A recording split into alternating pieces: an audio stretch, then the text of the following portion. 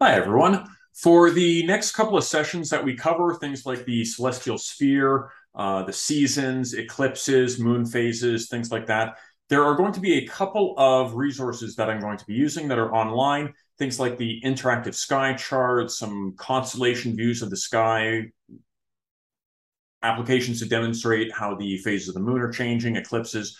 I'm going to be using a couple of these to help visualize some of these topics. I do recommend that students have a look at some of these because they can really help give you a bit more of a 3D understanding, a geometric understanding of some of the topics that we're going to be talking about. But for this session, we're going to be looking at the celestial sphere. And this celestial sphere is a model that we can use to describe how the apparent position of stars and other objects in the sky change over the course of a night and over the course of a year. We know that there is not actually a giant celestial sphere out there. This is simply a model that helps us, again, predict where different stars in the sky are going to be at what times of day or night. This is ultimately caused by the Earth orbiting around the sun and all of the other stars being very, very, very far away. And since stars are so far away, we don't really have good depth perception of the stars. So even if I see two little dots of light that seem to be, right beside each other, it's really hard, basically impossible with our own eyes. You need very specialized telescopes under very special conditions to actually determine that depth perception. So even though stars are going to be spread out throughout space, in one region of the sky, they basically just look like points of light. So we're going to model that as all of these stars being on this giant celestial sphere. But again, this is not a real physical thing. It's just a helpful tool for determining how our view of the sky changes over the course of a night. So a couple of terminology points about this. Let's say that this is the Earth, and we're going to say that this is the northern hemisphere and this is the southern hemisphere. Let me reset my camera just to make sure it's as clear as possible. And the Earth rotates on its axis. We're going to imagine this celestial sphere to be this giant ball on which all of the stars are resting. There would be this region called the celestial equator, which is basically all the points on this celestial sphere that are directly over top of some point on Earth's equator. If this is Earth's equator and the Earth is rotating on its axis like this equator of the Earth will always be directly underneath the celestial equator. We also have the north and south celestial poles. If this is the Earth rotating on its axis, and again, all the stars are on this modeled celestial sphere, there's going to be a point directly over top of the North Pole where even as the Earth rotates, the North Pole, if you look straight up from the North Pole, you'll always see that North Celestial Pole. If you were on the Southern Hemisphere, if you were at the South Pole, and you looked straight up from your location, remember you'd be kind of standing like this on the South Pole. If you looked straight above your head, well, that would be where the South Celestial Pole is located. This celestial sphere is broken up into regions that we call constellations. Okay? A constellation is a region of the sky, not some set of stars. We often identify the constellation by what the brightest set of stars in that constellation look like, but officially a constellation is a region of the sky. And the sky is broken up into 88 of these constellations. Essentially, this gives astronomers a shorthand way to give information about the general region of the sky that some object is located in. So if I say, oh, look at the constellation Orion, I will know approximately where on the sky to look. If I want to look at say, oh, there's some object in the constellation Cassiopeia, Well, I know approximately where in the sky I should be looking. And again, these 88 constellations cover the entire celestial sphere. So these stars, even though the stars are spread throughout space, due to our lack of depth perception, we're just going to be modeling them as being all on this celestial sphere, even though, again, we know in reality, they're all at different distances. And there's a location, there's a region of this celestial sphere, a loop around this celestial sphere that we call the ecliptic. And this ecliptic is the sun's apparent path across the celestial sphere. Now, again, I want to be very clear about this. This is a model to help us identify what stars we're going to see on different times of night, on different days of the year. We know that it's not the sun going around the Earth.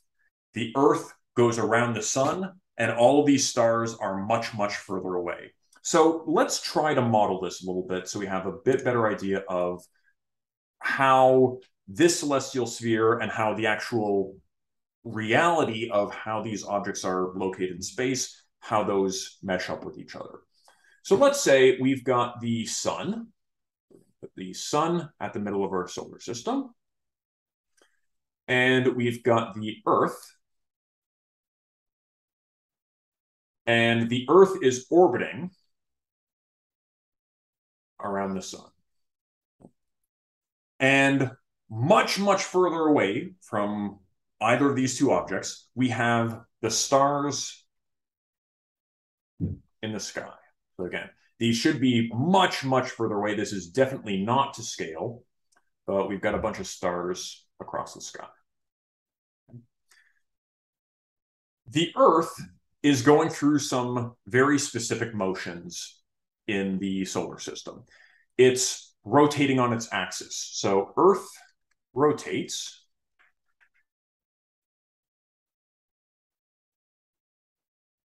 Earth rotates on its axis once every 24 hours. It takes Earth 1 day to do a full rotation on that axis. So let's see how that would affect what stars we're going to be able to see. So let's say I'm going to start with putting a person on this Earth. Let's say I'm going to put them right here. Let's say they're standing on the Earth. This is definitely not to scale. And from their position on the Earth, the sun would be high overhead in the sky. So approximately what time of day or night would this be if the sun is at its highest location in the sky? As always with these sessions, I encourage you to pause, think about the question, try to come up with an answer, and then compare it with what I'm going to say in just a couple of seconds. So if I was on this location on the Earth and the sun was high overhead, approximately what time of day would it be? Yeah, that would be around 12 noon. So this would be approximately noon for that observer on the Earth. The sun would be high overhead. But Earth is, again, rotating on its axis. And the way that the Earth rotates, if we were to look at the Earth from above the North Pole, this rotation would be counterclockwise. So counterclockwise, when viewed,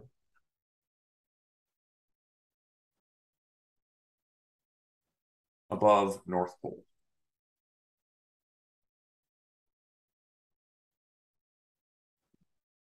So Earth's going through this rotation. Well, let's say I waited a little bit of time. I'm going to erase this so I can draw on this portion.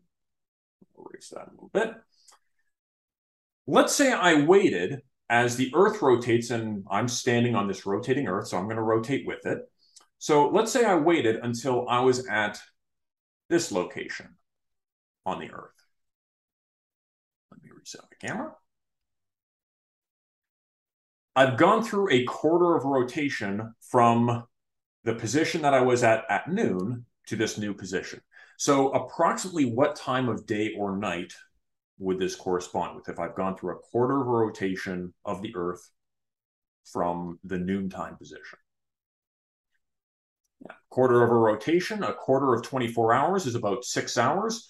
So at this point in time, it would be about 6 p.m. And we might want to know, well, what stars would I be able to see at 6 p.m.? Or what region of the celestial sphere would I be able to see at 6 p.m.? Well, we can try to draw our view of the sky. This would be my horizon. This would be the limit of what I can see on this position on the Earth. So notice that the sun would be just about to go below my horizon. The sun right now would be approximately setting in the west. This model, we are just kind of dealing with a two-dimensional model. It's not us on a 3D Earth. The math gets a fair bit more complicated for a 3D Earth. We're just going to take this as kind of a first introductory model to get the general idea. So as the Earth is rotating, my view of the sky, everything that I can see, is going to be changing. At noon, I would be able to see everything on the bottom part of this diagram. Now it's 6 p.m. I would see the sun setting in the west, and I would be able to see a different set of stars far over here. So we can see a certain set of stars. So any stars in any of these locations, I would be able to see. But the Earth would be continuing to rotate. So if we waited a little while more, let me see if I can quickly get rid of some of this stuff again. Let's say I waited another 6 hours. After another 6 hours, I would have gone through a quarter rotation on the Earth, and now it would be around 12 midnight.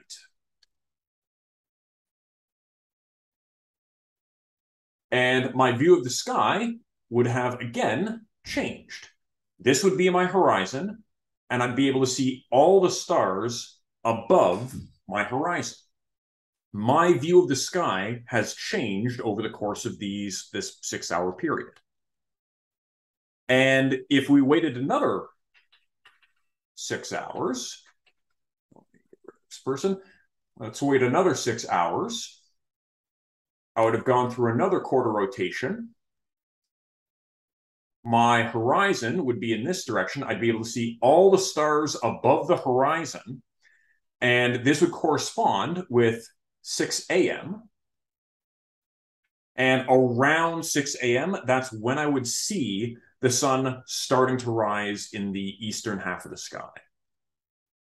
So this is intended to kind of show how our view of the sky changes over the course of a single night. Because the Earth is rotating, this set of stars that's very, very far away from our solar system, this set of stars, we're going to see different regions of the sky at different times of day or night. So that's how our view of the sky changes owing to Earth's rotation on its axis. But what about if we change what day of the year it is, what time of year it is? When the person started over here at local noon for that person, from their perspective, the sun would appear to be in front of some region of the celestial sphere, some set of stars over here. The sun would appear to be in front of those stars. But what would happen if we waited for a bit of time? So Earth is rotating, revolving around the sun. So let's write that down as our next motion. So Earth orbits the sun in 12 months. It takes 1 year for the Earth to go all the way around the sun.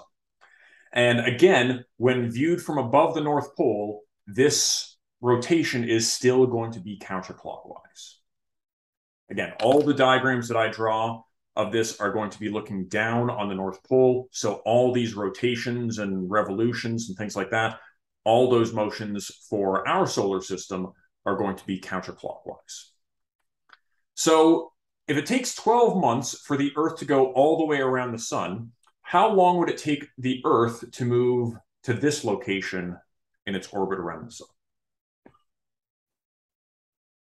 Well, that would be a quarter of an orbit, or a quarter of the way around the sun. So that would be a quarter of a year, around 3 months.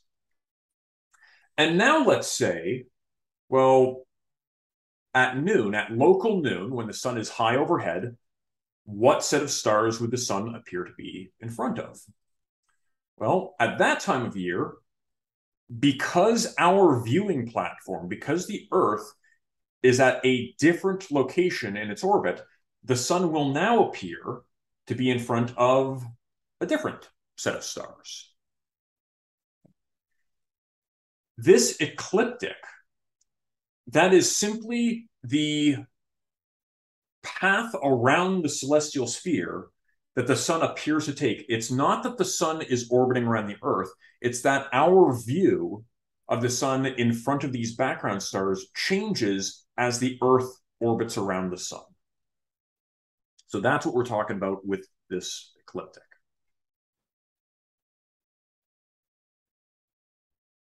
Sometimes it's helpful to think of the entire celestial sphere being tilted so that as the Earth orbits around the sun, this ecliptic is set up to be horizontal. And all of the rest of the planets are orbiting in pretty much the same plane of the solar system. So most of the planets, you'll find them on or near the ecliptic as well. So for stargazers who are trying to find locations of planets on the night sky, looking along that ecliptic is a good way to try to find them. If we go back to this, this picture of the Earth orbiting the sun, if I waited another 3 months, and the Earth is now at this location, well, now the sun is going to be in front of a different set of stars.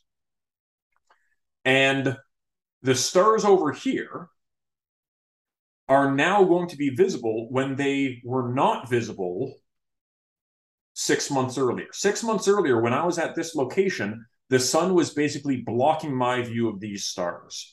Whenever these stars were above my horizon, the sun is also above the horizon.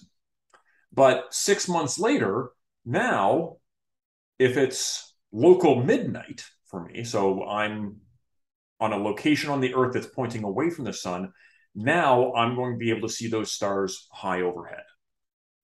So the two kind of motions that we want to be careful, that we want to try to understand, and I recommend trying to reproduce these diagrams yourself. We want to know how our view of the sky changes over different times of day. Basically, as we sit on this rotating Earth, our direction that we're pointing in is going to be changing. So we're going to see different stars in the sky. And how different days of the year, depending on where we are in our orbit around the sun will be in front of different sets of stars, and we might be able to see sets of stars that we don't always see at all different times of the year. This diagram is trying to, again, visualize the same sort of thing that I was identifying over here. As the Earth orbits around the sun will appear to be in front of different constellations, and which constellations are visible at midnight, when you're on the side of the Earth that's pointed away from the sun, the constellations that are visible at midnight are going to be different at different times of the year.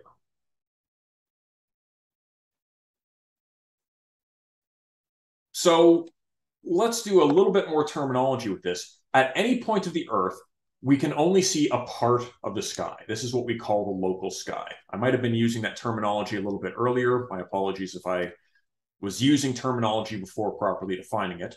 So let's say I'm standing on the Earth at this location. This is, again, not to scale.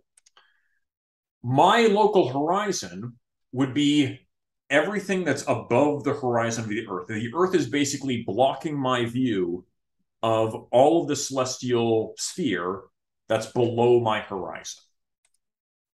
But I would be able to see everything above that celestial sphere.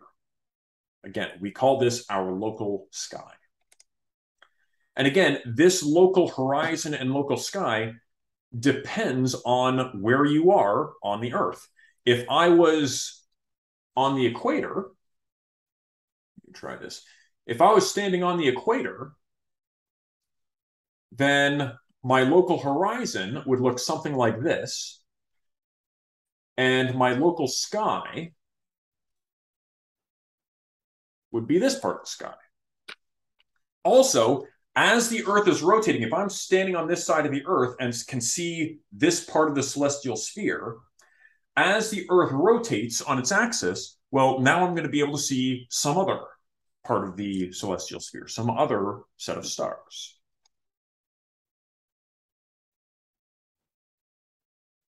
If we take that view, so take the previous view that we were looking at, and just kind of tilt it to be more from our perspective. Again, there's a couple of pieces of information that we can extract from this. Our zenith is defined as any points that are directly overhead. And again, as we're on this rotating Earth, our zenith, the point that's directly overhead, is going to be looking at different parts of the celestial sphere. Let's look at a couple of the properties of how our sky depends on where we're located on this rotating Earth. Let's say we're observing from Chillicothe, Ohio, which is at a latitude of approximately 39 degrees north. Well, there's a couple of interesting properties where it turns out that there's a relatively bright star called Polaris that's located very, very close to the North Celestial Pole. It's within about 1 degree. So even as we sit on this rotating Earth, that North Star is going to be at the same angle, basically the same location on the sky, the same angle above the horizon to the north. And this stays true no matter how the Earth rotates. And it turns out that the angle of the North Star above the direction that's just due north will be equal to your latitude. So let me say that again. The altitude of the North Celestial Pole above the direction that just is due north for you will always equal your latitude whenever you're in the northern hemisphere. I want to try to demonstrate this a little bit. Let me go to this description. Okay, so I'm going to run this. This is trying to simulate, let me get this full screen view. This is trying to simulate how our view of the celestial sphere changes as the Earth is rotating. Okay? Over here, we have the North Celestial Pole. It'll change color depending on whether it would be local daytime or local nighttime, but we're looking at the constellations. This would be the North Celestial Pole. And you'll notice that as the Earth rotates underneath this celestial sphere, Polaris never gets very far away from the North Celestial Pole. It's always at the same location. And that location, the height above the North Pole, because we've got north down here, its angle above the North Pole is always going to be equal to our latitude. If I say went to the equator or very near the equator, then that North Celestial Pole is just barely over top, just barely above the horizon, when looking to the north. If I was at some very, very northern latitude, so I move this up and I'm almost basically at the North Pole, then that star Polaris is going to be very, very high above our head. It's almost going to be 90 degrees above our head. In fact, if you were exactly at the North Pole, the North Star would be almost directly above you in that case. So basically, the closer you are to the equator, the closer Polaris is going to be to the northern horizon. If you're right at the equator, Polaris is going to be right at your northern horizon. As you move further and further north, your view of Polaris is going to be higher and higher in the sky.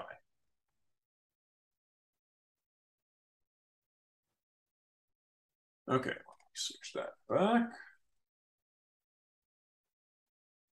So hopefully everyone has GPS and no one gets this lost where you don't know your latitude. But you can actually go out and test this and say, well, if this is my local latitude, then that should be the same as the angle of the North Star above the horizon. And you can, go out and verify that.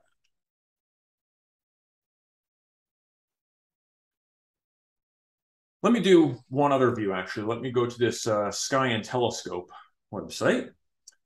So this is looking at basically your view if you were facing north, facing east, facing south, facing west. And the North Star is this one right here. If I start moving time ahead in 1 hour increments, notice that the North Star stays pretty much in the same place, and all of the other stars seem to be rotating around it. If I keep on going forward 1 hour, and you kind of fix your view right near this North Star, you'll see that everything seems to be rotating counterclockwise. All of the stars seem to be rotating counterclockwise around the North Star. This is another property of Earth's motion on its axis and how that affects our view of the celestial sphere. So we've got a couple of cases here. Again, Earth's axis always points at the North Celestial Pole. Okay? So as Earth rotates, there are some stars that are going to seem to rise in the eastern half of the sky and set in the western half of the sky. And basically, I can't really draw the Earth rotating, so I'm going to draw the perspective of the star changing. Basically, the star rises in the eastern half of the sky, cuts across the sky, sets in the western half of the sky. So some stars are going to do that. On the other hand, stars that are closer to the North Celestial Pole will never seem to rise or set, depending on our latitude. These are called circumpolar stars. So these stars will appear to just keep on going around that North Celestial Pole. Basically, it's our latitude that determines what our sky is going to look like on a given night. Your longitude, how far east or west you are, doesn't really matter, because if I'm at a certain location on the Earth, and there's another location on the Earth that's equal latitude but different longitude, well, in a very short amount of time, the Earth is just going to rotate me into that same position that the other observer was at.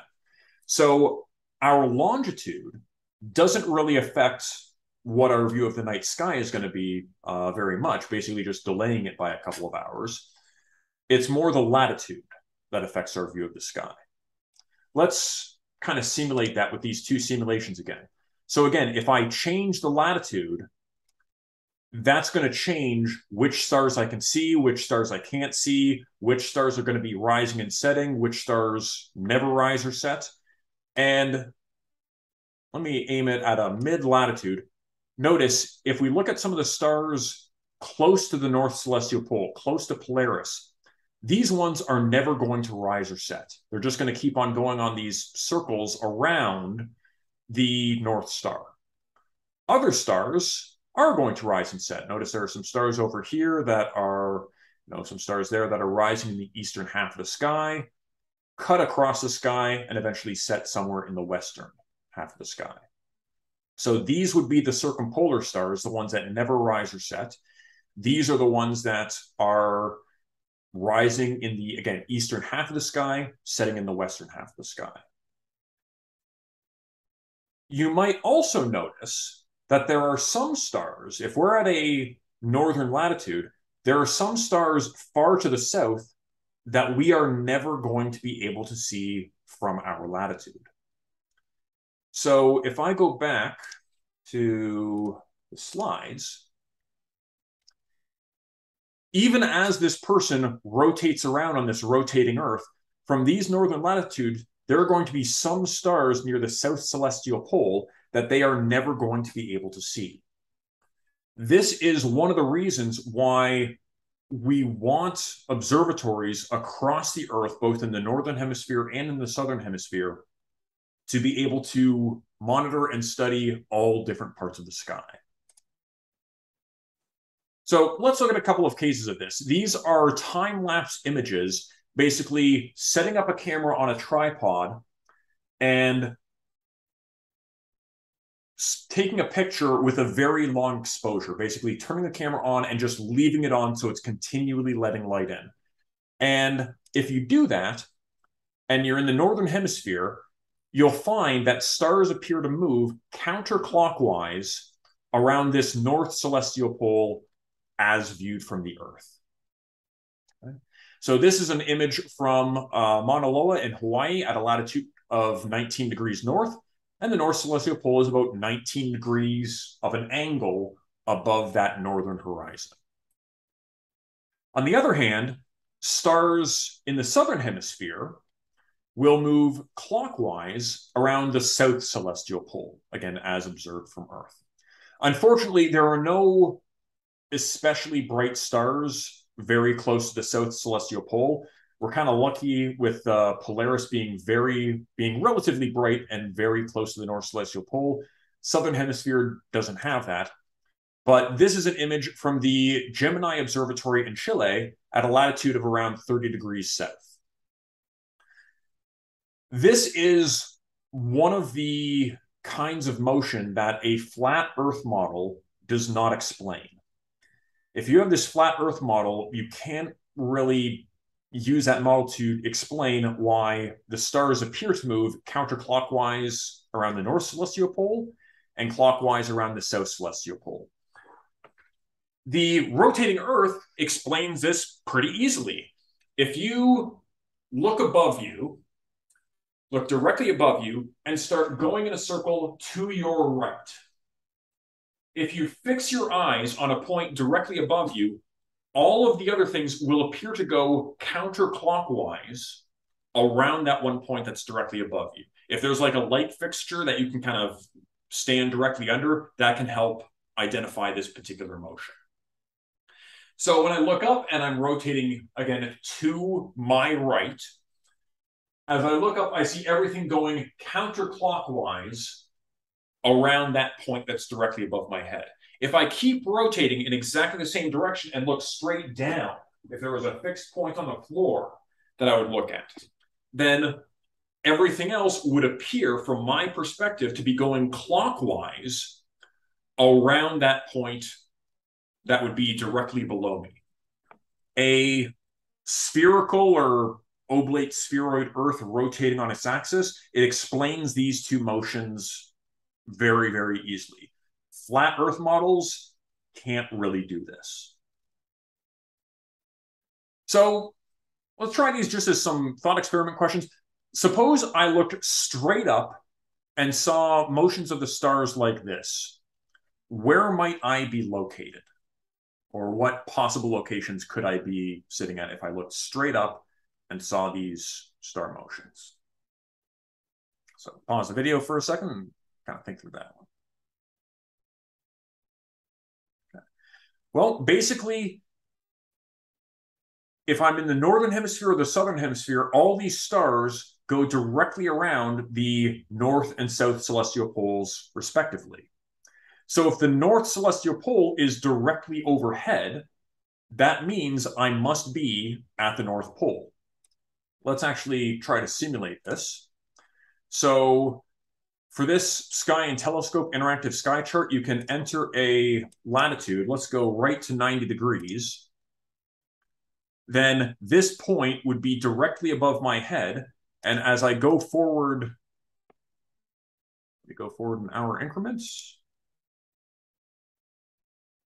Doesn't seem to be updating.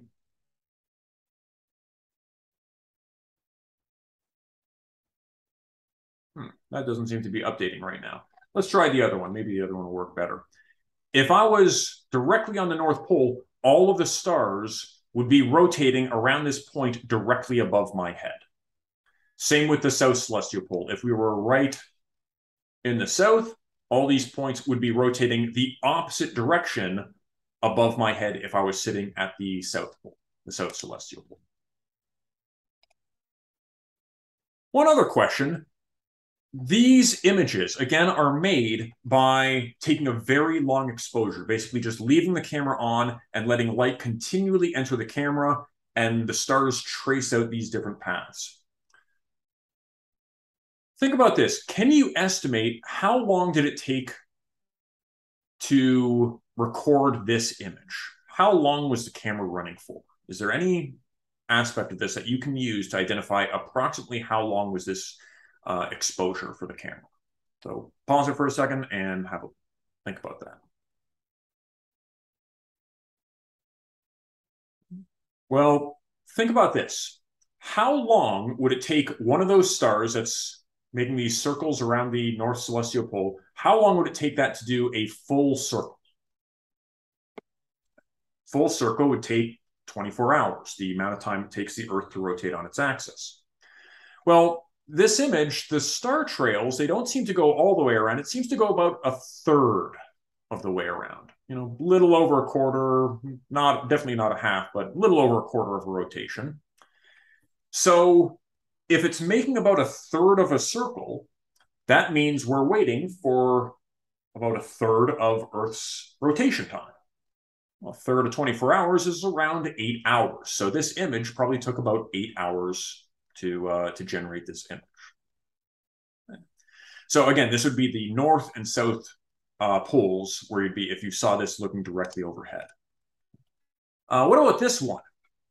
If you took one of these long exposure star images and got something like this, approximately where would you be located?